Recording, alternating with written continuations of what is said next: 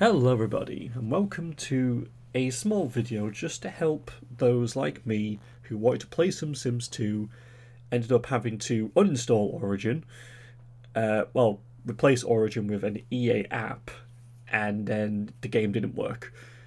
And I imagine this might help for other games. When the issue happened with me, I looked online, looked around some forums, etc., and I eventually found a very easy fix.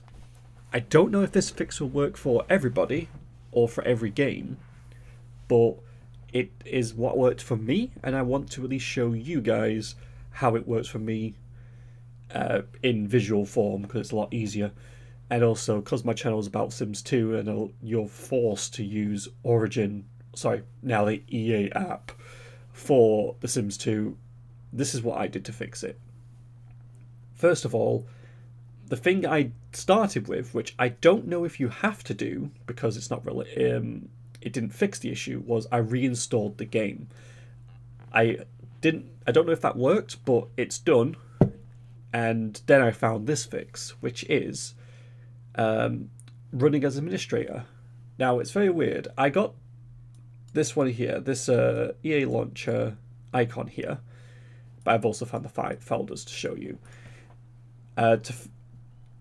You have to make your way to the EA folder where the program's installed, not the game. Well, you do need the game as well, but first the program.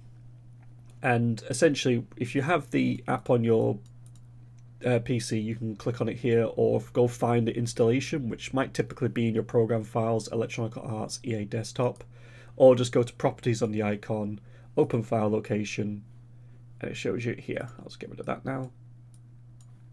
And the simple thing I had to do was, and I don't know why the icons change. You have to find EADesktop XE, which if you're on Windows 10, it'll be like application here. I don't know why the icons changed, but it would be like this EA icon, EADesktop.exe, or just application. What you open to open the app.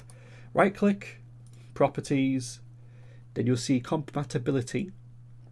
And this would be unticked, this run program as administrator. But now it does. So you tick that, apply, OK. And then I would send that to the desktop. So I don't need that anymore. I've already done that, but yeah. And then you'll go to the game. So if the game's already... In fact, let me close this and bring mine over.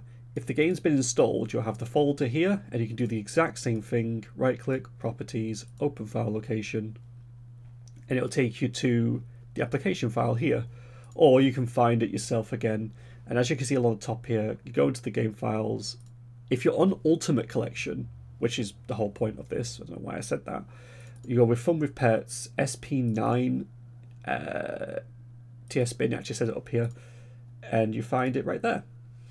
And then you right click that, Properties, Compatibility, Run Program as Administrator. Again, I've already had it ticked.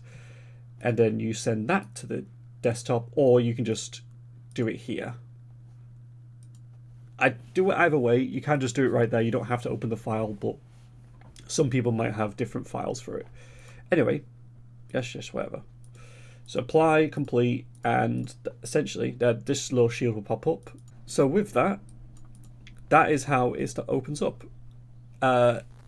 What I used to do with Origin, I don't know if it matters. You can try restarting your computer, try closing the EA app, because it will try and stay there, because it's a bugger.